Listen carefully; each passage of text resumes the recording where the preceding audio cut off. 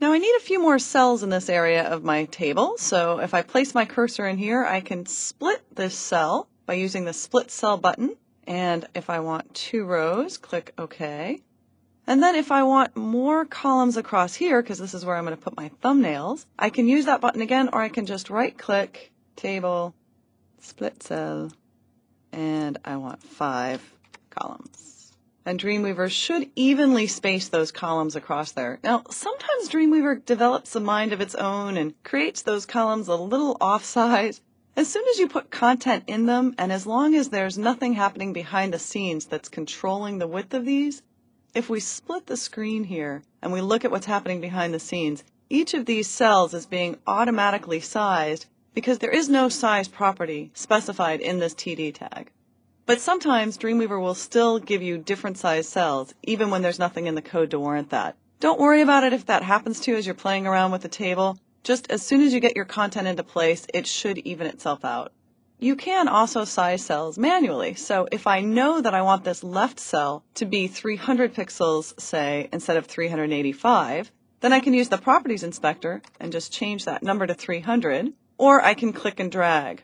One other thing to be careful of, if you make a left cell 300, look and see if there's a size for the right cell. I know the total size for this table is 800.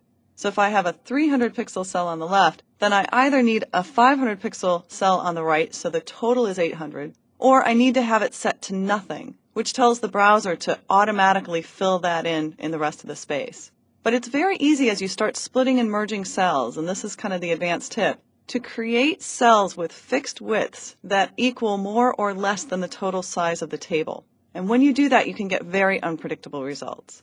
So notice I've been very careful here that the left cell is 300, the right cell is set to nothing, and these are equally spaced because they're also set no width, no height.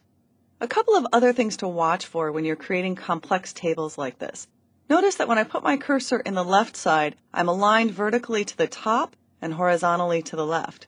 But over here, remember in the previous design, we wanted this aligned bottom so that the text would leave kind of a gap at the top, kind of a design trick. But now I'm going to want this aligned top. So make sure that you change that. And this time I'm going to select all of these cells and I can apply the vertical alignment to all of them at once. The other thing I want to do to these cells on the right is to center them so that when I put images inside them, they'll all be centered. So I can do that with horizontal center.